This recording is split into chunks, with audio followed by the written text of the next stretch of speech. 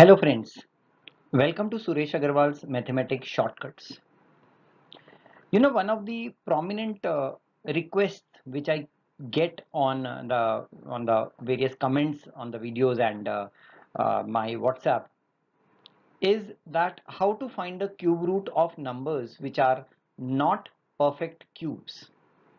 It's been quite a while that I've been trying to sort this problem out because if it is a perfect cube, yes, we are able to make factors. We also have a short trick which I have posted, several times, giving you lots and lots of examples. But what about non-perfect cube numbers? Whenever the number is a non-perfect cube, like suppose if I ask you what is the cube root of 10, uh, you know, hardly zero point 0.1 or 0.01% of us may have a reply to that question, because we don't have any method through which we can actually find the cube root of non-perfect cube numbers. And if at all there is a perfect method, it is little bit tough. So I thought I'll take this topic on and try to sort this problem out somehow, getting to a method which can make you satisfied. It is not a short trick, mind you. You can call it a short trick. Once I've completed the video, yes, you will call it a short trick. And that short trick, which I'm going to tell you today for finding the cube root of non-perfect cube number, is not in this short trick quantitative aptitude book. So when I revise this, surely you will have that also. But for the time being, 350 different short tricks, 333 pages, neatly typed, exclusive. Exclusive. I say that so boldly because this is all my work and it is not available anywhere on the internet, anywhere in any printed book.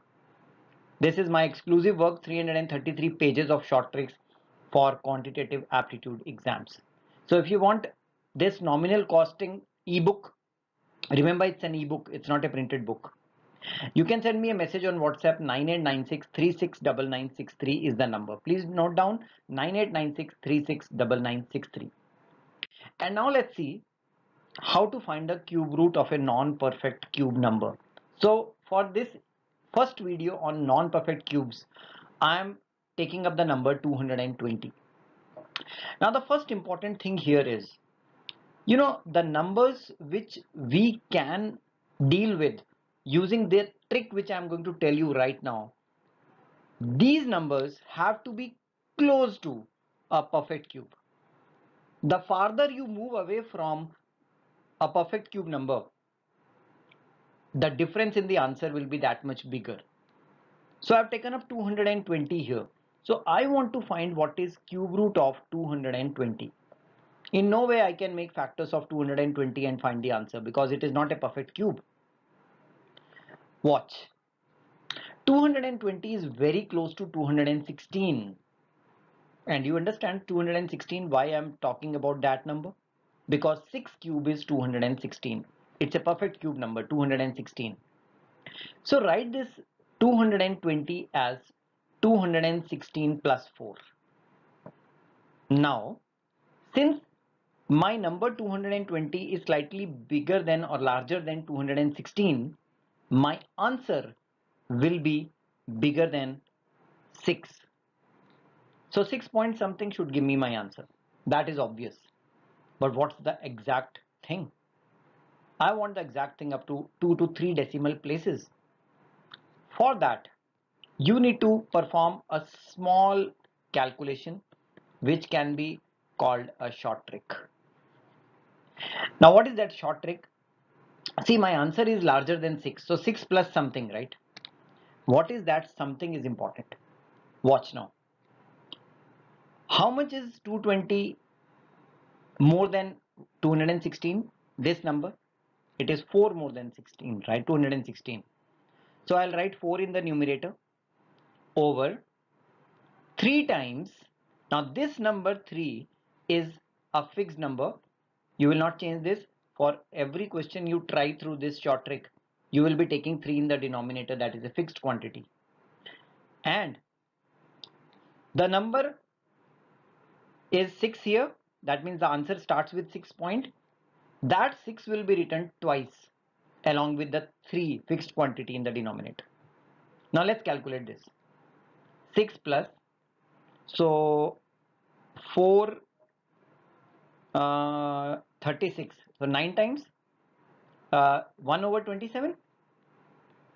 Now it's a very small calculation, 1 upon 27, and if you divide 1 by 27, your answer will be 0.037, and obviously this will go on and on. It's a non-terminating decimal, but your answer is 6.037. So for me, the cube root of 220 is 6.037. Friends, I know you must be keen to pick up the calculators and check whether 6.037 cube gives me 220 or not. I would surely love to see you do that. I would surely love to see you find out the logic behind this method, the short trick which I have just told you. Remember, only approximate value of the cube root will be found out, and for this square cube root of 220, I think 6.037 is a very good approximation. So just test the result whether you have got it correct or not, 6.037, and let me know in the comment section what do you understand by this trick, what do you think is the logic behind this trick. Till then, I will come up surely with a detailed video on cube roots of non-perfect cube numbers, which will be really amazing for all of you.